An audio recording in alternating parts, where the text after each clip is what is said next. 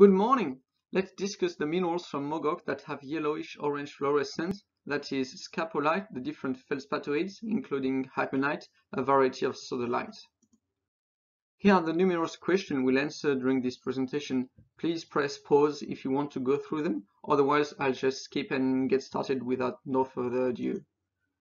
I'll pass on the abstracts already available online to simply comment on this picture of sodalite cabochon displaying very strong fluorescence and tenebrescence, just as a reminder that most minerals discussed thereafter are turned into jewelry. So here we have a suite of minerals on spathic calcite matrix from Dato, reflecting the diversity of phases and assemblage found in that part of the marble arc. The poorly expressed blue phases are the feldspathoid that exhibit different hues of blues, sometimes white and greenish tinge. Associated are with phlogopite mica, the ruby and pink sapphires. Scapolite is present too, mostly scattered in the matrix. The right-hand corner has what resembles diopside and an isolated apatite in the upper middle. In long wave, apart from the common fluorescing red, there are different levels of orange fluorescence coming from the feldspathoids and scapolites. In short wave UV, it reveals the yellow fluorescence of the phlogopite and the very faint reaction of the feldspathoids. Here is a closer view of the purplish corundum with red fluorescence and the blue feldspathoids. The phlogopite on the right is highlighted in short wave. There is some staining here around a phase that hasn't been identified. It's not possible to give it a name yet. Sodalite and scapolite are both aluminosilicate with very similar structure. They're made of chains of SiO4 and IlO4 tetrahedra organized in a cubic system and forming cavities or cages. These cages are big enough to admit one large ion at the center, surrounded by tetrahedrons or rings or four alkali cation, and here sodium. The hosted inside is typically an halogenide like chlorine, but the interesting properties arise when substitution occurs. So as we're going to see, sulfur is the key element responsible for these interesting properties. Sulfur, but in which form? Feldspathoids can host a variety of polysulfides and sulfoxides, the most common being sulfate as in hauine, lazurite, ozean, but less stable phases are also transitorily present. All we really care about today are three of these ions, S2-, S22-, and S3-. S2- causes the fluorescent properties of sodalite and scapolite. S22- causes the photochromism of hackmanite. S3- causes the blue color found in your favorite feldspathoids. If we leave alone S3- for the moment, it's quite clear that there is much difference between the two others, S2- and S22-. It's only a matter of an extra electron, and yet it's super important. So once upon a time, chlorine ion was mining in ocean life in the cage, but somehow in a melt, a hot disulfide S22- caused competition and became surprisingly well assimilated in the aluminosilicate framework. We know the rest of the story. Chloride had to go away, and don't get me wrong, it wasn't easy to keep things balanced in the matrix. A hole was left in the feldspathoid's heart. Then that's how vacancies are created.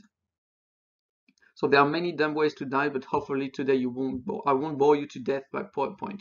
Here is a short summary of a good paper where the complex modeling of a colored F center involved populating one cell with S22 disulfide, another cell with a vacancy, and the other 6 cells around filled with the regular 6 chlorine, making for a sodalite supercell. And then we have a look at the different energy levels. The energetic profile of the sodalite is the sum of the elements it's made of. And without going too much into the details, because I think next talk is going to cover that better, we can just note that there are some powerful excitation that can trigger the electron to leave the S22- molecule, subsequently becoming S2-, with the electron going away and populating the vacancy. The orbitals and bonding properties are changed, and with different energy levels, creating an energy gap and thus generating a color center. With the energy provided by the UV radiation, around 4 to 5 electron volts, 250 to 310 nanometers, the charge transfer between S2 and the vacancy occurs, and then creating the F center. Once the vacancy is populated with that given electron, a geometrical relaxation of the system induces a large reorganization of the electronic states. If the lifetime of the electron trapped in the vacancy is long enough, an intersystem crossing occurs, leading to a quite stable state in which it can stay trapped for days. It then has quantized energy levels, causing the material to absorb light in the visible range. The trapped electron can then give the purple color to that hackmanite around 539 nanometers. If you are familiar with energetic diagrams, this one is summarizing the phenomenon. But what about the fluorescence? It's been proven only last year for scapolite that the ion responsible for it was S2-. So please read this article and the reference therein for longer explanation about how they modeled and did the calculation for that. Back to mineralogy. Here is the hackmanite neighboring potassic feldspar, and at the boundary there is a thin clear strip just there, half a mil wide, of deeper purple. Why is that? K feldspar is, among other, made of potassium which is radioactive, and 89% of the potassium-40 will undergo a beta-negative decay. That is, the beta- electrons have no characteristic energy and rarely will make it out of the work. So what? Well, basically, potassium-40 is an electron generator, and it triggers the very same phenomenon than a UV lamp, just without UV. It sends an electron to fill the vacancy, and that's just enough to activate the hackmanite in the limiting range, as you can see in this picture. So how is the daylight color of hackmanite linked to the intensity of fluorescence? You can see here, fluorescent, dull color, not so much fluorescent, strong purple color. If you missed it, same stuff here, and again, a black phase. So the purple color lasts until there is enough energy, should it be white light, ambient light, or heat, for the electron to escape its trap and recombine with the anion, which causes the depletion of the F center over time. So why is it white around that black spot? To answer that, we need to look at why the fluorescence is stronger locally.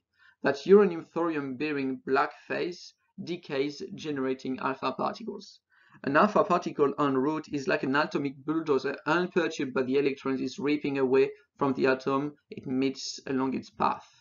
Traveling in a very straight line and at a comparatively low velocity with the electrons, it can force large number of atoms to give up their electrons in a process known as ionization. And what happens when you ionize S2-2-? Well, you kick out an electron of S2-2-, it becomes S2-, and does that remind you something? Exactly, it becomes the fluorescent version of himself. And why is tenebrescence fainter near the uranium-thorium source? Well, if the electron is gone, it's gone. You can't remove another spare electron if there are none left. So basically that's what's happening. You could also infer that more disordered or metamixed cages are too loose to hold the electron and trap it long term. So it's favoring its return path to the anion. There are other ideas around, but I don't really have the skills to prove them. Should it be the length of the cells, or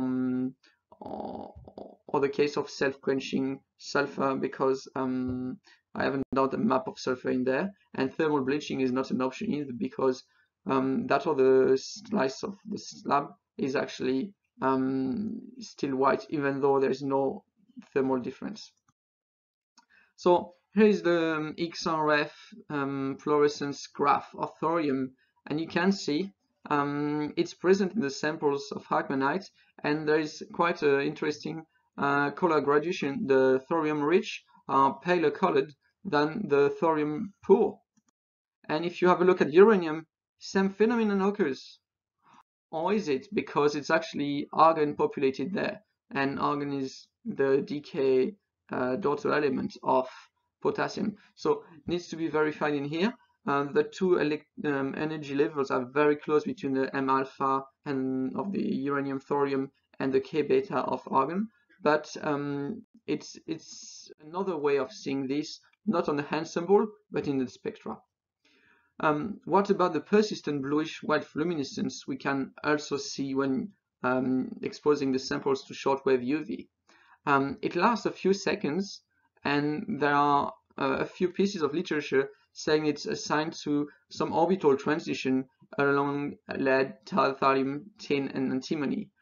I haven't done the elemental maps, but I've analyzed with the XRF, and even lead is sometimes present.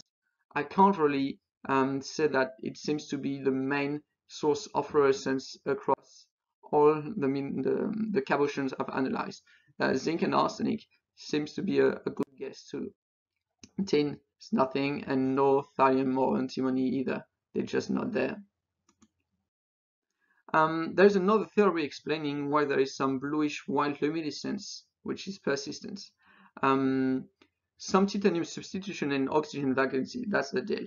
None of my cabochons are displaying that are displaying strong luminescence have notable titanium contents. The phenomenon could pretty much only require electrons finding their way to the oxygen vacancy, and the beta minus radiation from potassium-40 could be the perfect generous donator for that. And for the sake of it, if I keep listing the other luminescence found in these samples, I must mention that I've got that undetermined uranium thorium aluminosilicate that triggers similar orange fluorescence in long wave by emitting alpha particles ripping off electrons of S2-2-. But the interesting property of introducing some uranyl ions and a very green fluorescence in shortwave, and same persistent luminescence. So why isn't there more data about the Burmese hackmanite? Well, not everyone has the chance to have been there and gain direct sources to the material. It costs a fair bit, believe me, to acquire and import 15 kgs parcel like this one to yield only a few specks of those very interesting minerals. One does not simply walk into Mogok. And that may explain why the literature is so focused in using synthetic material instead. No hassle in acquiring the material, plus you can fairly easily tune which and how much impurity you want in. And by doing so, there is no bad surprise from extra interaction caused by natural source of radiation. And that's you can see in this article from 2021, where chlorine has been substituted with bromine and iodine, and the result has completely different color. And in my natural samples, you can see the peak for bromine is actually quite high, so we do have an elevated level of bromine in natural samples too. Yet the intensity of the sulfur peak isn't high enough to confirm the anti-correlation. Okay, so that's the valley of Mogok where the samples are coming from. So the marble hosted ones are coming from Dato here, and the syenite with the hackmanite is coming from PNG, Pit. That's another map showing you the different extents of the ruby-bearing marbles and the calc silicate rocks that we are finding in here with the skarn and intrusions. On this map you can see where the road stops for foreigners that can't access the paint pit area. So you won't see pictures of this place because I haven't been myself, even though I've been in other places in Mogok. So what about the age of the marble hosted ruby deposits from Mogok? Well, this occurrence is located close to major tectonic features from during Himalayan orogenesis, directly in such a zone from the Himalayas, or in the shear zone that gated the extrusion of the Siamese Indochina block during the tertiary collision of the Indian plate with the Eurasian plate. The feldspathoid occurrences are contained within platform carbonate series that underwent high-grade metamorphism and are partially related to granitoid intrusions. How do we know the mineralization dates from Miocene? Well, first, phlogopite crystals are isolated, and then, a few moments later, we can tell that the minimum age for argon retention in the phlogopite associated with the ruby feldspathoid marbles are dated some 18 million years after the condition of ruby crystallization were first met. Some work could be done on phlogopite from other paragenesis, the one with hackmanite, to see the syenite got in place at about the same period. So what's the role for organic matter in enabling the reduction of sulfate to S2-, the ion we know is triggering the fluorescence. Well, I haven't found any remnants of graphite around, so either all the graphite from the organic matter got turned into CO2, or maybe there just wasn't much in the first place, and there is another way to reduce sulfur. That's what we're going to see. And how could a meta-evaporite lenses in protholith explain the presence of sulfate in chloride minerals? We'll have a look at that. So only a few of these prepared samples were analyzed yet. Let's focus on them. So that's what the mounts were looking like. We isolated the really nice pure faces to have some quantitative mineralogy of these. And some of the positively identified minerals that we got in that syenite assemblage include mostly scapolite, and that's a marielite type, so the sodic one, clinochlor, phlogopite, hackmanite obviously, and then minor accessories like dravite. So this is what the graph looks like. The spectra acquired have very, very significant result for hackmanite with one-of-a-kind pattern, completely different to that of the scapolite, even though it's sharing most of the same elements. And based on that, we had semi-quantitative chemical indication for the nature of the mineral.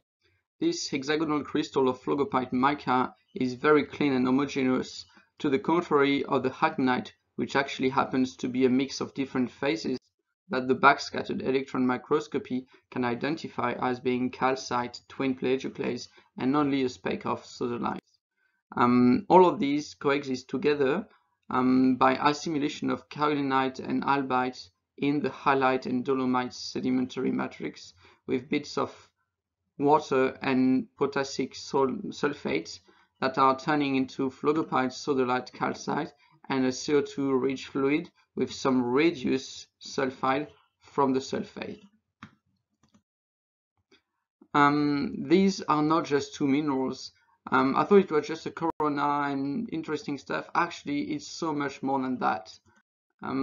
It's not a simple phase, it's complexity that rocks, because you've got all of those blue specks of lazurite that is fluorescent and the long wave and short wave, and yet has lots of relief variation. You can tell it's quite complex.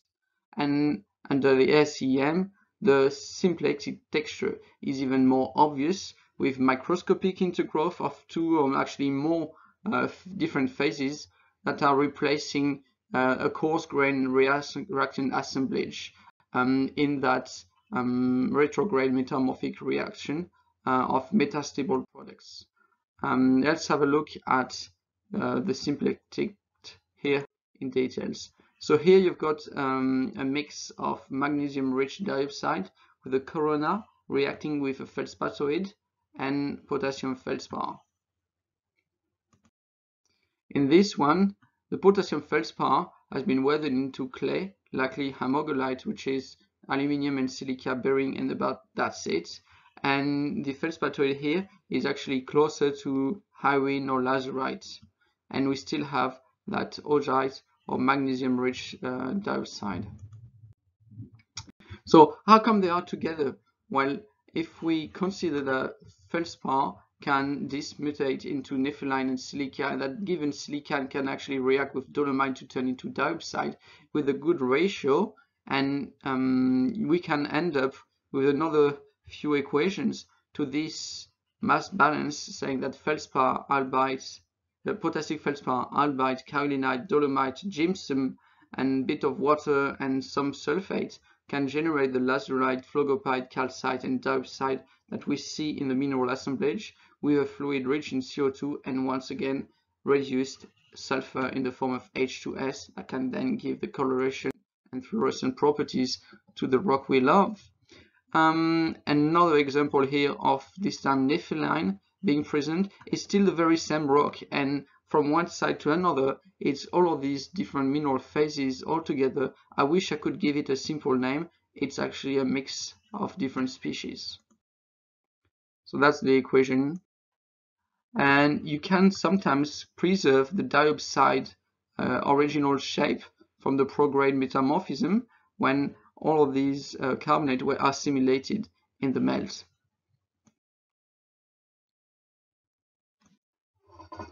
just enjoy the pictures, it's really nice. And here you've got the weathering of the clay from the feldspathoid that is not resisting much to the tropical climate of Mogok. It's even visible under regular optic microscope. It's really gorgeous.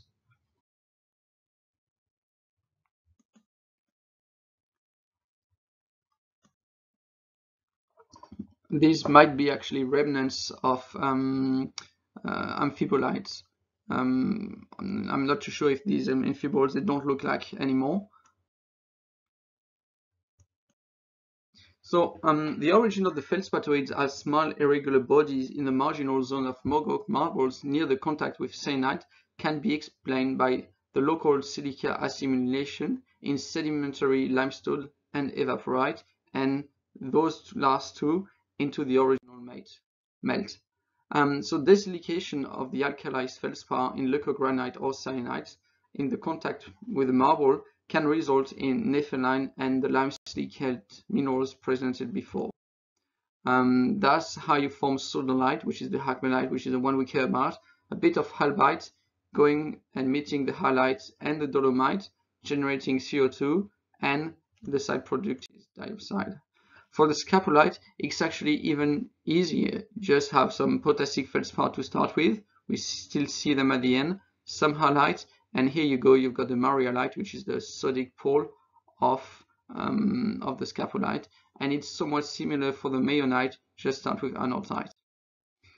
So the evaporites are the source of sulfur, and that's how you can create all those sulfate-bearing minerals, like the cancrinite that we've got too. So I wanted to do a bit more of geochemistry, and for that I acquired some data using X-ray fluorescence. And the data is quite limited because you don't have all of those lightweight elements like sodium, which is a major issue because all the rocks are supersodic. Yet we can tell a few things about what we get, especially if we run the statistic to get some principal component analysis. So obviously, if you plot that in the right diagram, you see that the rocks are strongly spheroaluminous and they are not coming from metashells or metasandstone. They are not silicic enough. That's proven too by another graph from the literature, where all the hackmanite and feldspathoid and hyoid are plotting along this region, which belongs to a protholith typical of a kaolinite-rich claystone, much further from the siltstone and sandstone.